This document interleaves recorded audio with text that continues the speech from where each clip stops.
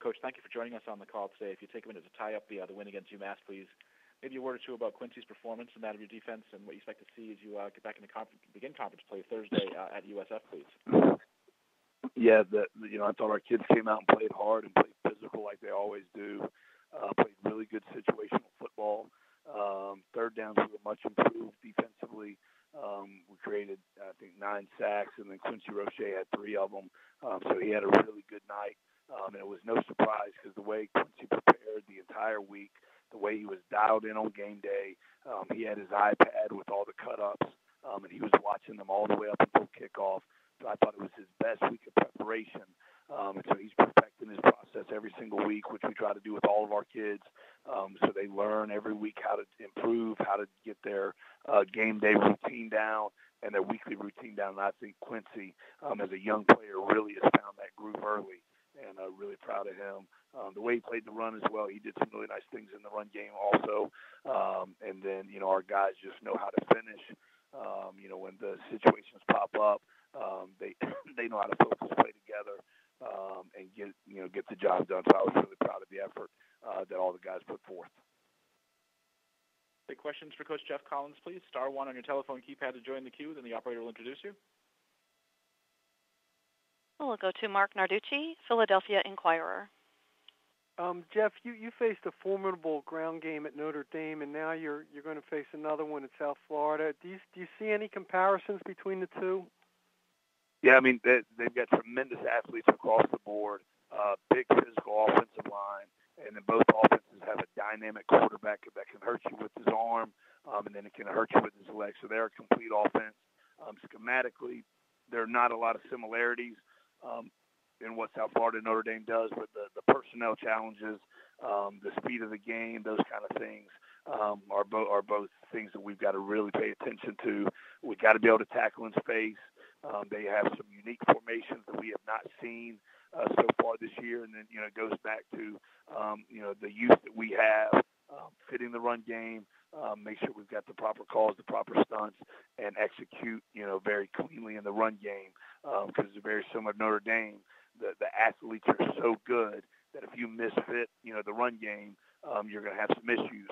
So we've been working all week, even though it is a short week, on making sure we're sound in the run game, and then be able to defend the pass game. And then the extension of that is the quarterback making plays with his legs when you do have the ball, the routes covered downfield. So it's going to be a big challenge for us. We understand it, and, we're excited for Thursday night. Thank you. We'll go next to Dan Tortora, wakeupcalldt.com. Hey, Dan. Good afternoon, Coach. How are you today? Doing wonderful. To look at the grit of your team in these last couple games, and obviously your 2 early wins, just what you could say about how the team grinded it out and were able to finish in those games. Yeah, winning games in college football is never easy. So we take pride in the style of football that we play. And every single week you go back through and you watch, you try to find hands teams and onside kicks of every single team.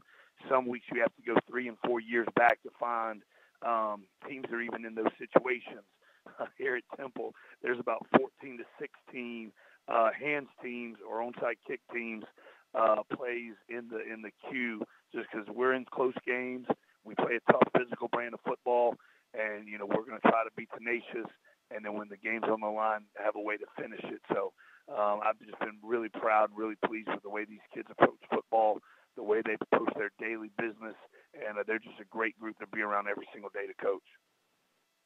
And then as far as the Temple defense so far through these first few games, just what you can say you've seen from the defense going along the lines of grit and what you see moving forward.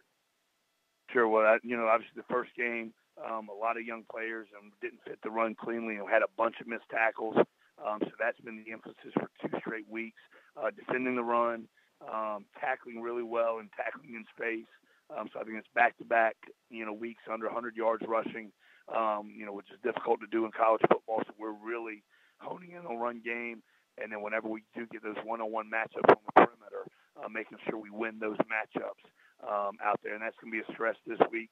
South Florida really spreads you out across the field horizontally to get you out of the run fit. So we just got to make sure we're gap sound and then when they do take their shots deep, winning those 50-50 balls and making those passes difficult for them to complete.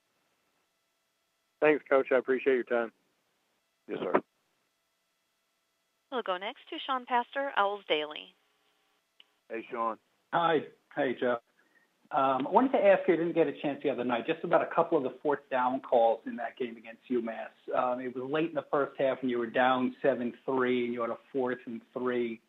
You could have kicked a field goal. Just the decision to go for it there. Just describe that. Yeah, we're going to play, an aggressive brand of football. We go through the statistical analysis every week of every single situation. Sometimes 4th and 5s that go at certain yard lines. Sometimes it's 4th and 1s that go. So we have a lot of faith, in our offensive line, our fullbacks, our tailbacks, to make the plays and to get the yards that we need. And we're not going to shy away from taking the chances that we have to, keep drives alive and to go for points. And a lot of that has to do on our defense too. So we were going to put some stress on our defense at times because we're going to go for it on 4th downs and maybe some unconventional times, unconventional spots because we're going to go out there every day or every single game to win the football games. And, sometimes that means go for it on 4th down. Sometimes it means even early in the game going for it. So that's who we are. That's what we do. We rely on our players. And then conversely, if we don't get it, we rely on our defense, to put the ball down and make the stops. Okay, and then similar on the other side, UMass went for a 4th down in the third quarter, and you guys, your defense was a little bit late getting some players on.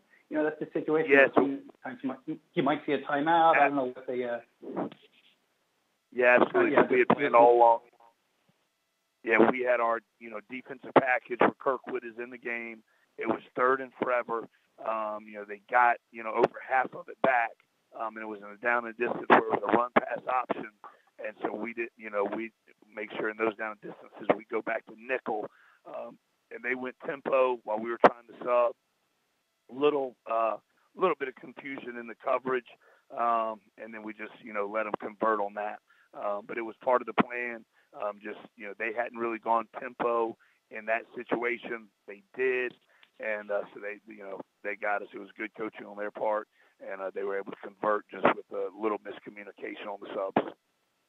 Yeah, and in the second half, do you not call the timeout there because, second half you really want to see them or? Right, yeah, we just knew, the situation that we wanted to make sure we had the timeouts more importantly than, those kind of things. So and we actually had it covered and then just got beat across our face. It should have been a dead play. We had the right coverage. We had the right blitz, but just they ran a good route and beat the kid across his face, and we're able to convert on it. But we had it covered. We just, lost leverage. Okay, thanks. We'll go next to Leo Haggerty. It's Sports Magazine. Good afternoon, Hello. Coach. Hello. Coach, how much of a challenge is it to try and get your defensive personnel a look with how fast South Florida goes on offense? Right, yeah. I mean, the nice thing, they do a really good job with their scheme, a really good job with their tempo, and just going against this kind of offense for the last 8 years. The big thing is what people try to focus way too much on is the tempo, and they don't get used to covering the scheme. So the really good players playing a really good scheme is very challenging, but if you do too much on the tempo, then you never get your feet set. You never get to defend what is a really good scheme of offense. So we've been making sure that we're sound in everything that we do, all of our defensive calls, all of our pressures versus all their run game and pass game, and then let the tempo come, a couple of times in practice. But we do more so with the scheme because it's a really good scheme, more so than the tempo. Just the kids have to understand that it's going to be fast, and we can't panic. We got to have some poise and, get your feet set and play football. Coach, with Flowers in the game, touching the ball every play, is it essential that you set the edge every time? Absolutely, and he's a dynamic playmaker. He makes really good decisions. You can just see his poise in the pocket, his poise before the snaps. So I've just been really impressed watching his games and watching his play for the last 2 years. He's a competitor, and then he's got some really good weapons to get the ball to, both in the air and on the run game. Coach, last question, and thank you for your time. The last 2 years Temple and South Florida played, first team to 45 wins. Do you expect to see a lot of points on the board, both teams? I think, we've got, that's an emphasis for us to make sure we're putting points up on the board and not let the opponent, obviously do too much damage. So we're just trying to do everything we can to score points and limit their offense. And we understand it's going to be a challenge, but we just talk about every single play. We got to try to contain their offense, and then when we're on offense, move the ball, move the sticks, control the clock, control the game. Thank you, Coach. Good luck Thursday night. Thank you. And we can get one more in for Coach Collins, please. Okay, we'll go to Derek Sharp, USF Radio. Hey, Derek. Coach, real quick, thank you. You got a receiver from Tampa, Bryant, and I know he's gotten the single-digit treatment in the past. Could you just comment on how he's performed there? Yeah, I mean, he's had a really good 2 weeks. 2 weeks ago, had a huge catch for us to set up a game-winning field goal under pressure, and had a couple of really nice catches. Probably had the catch of the week last week on a 3rd and 17, and he catches an out route and then fights himself to get that first down, really stretching and giving great effort for the team to end up setting up a game-winning situation for us there too. Great kid, hard worker, really physically gifted, has really good speed, really good route runner, and it's been nice to have him back. The first 2 games he wasn't able to play against Notre Dame, but just having him back and healthy and just having him have a positive impact on this entire team. He's just a pleasure to coach every single day. Thank you so much, Coach. Coach, thanks so much for joining us today. We look forward to hearing from you again next Monday. Thanks, guys.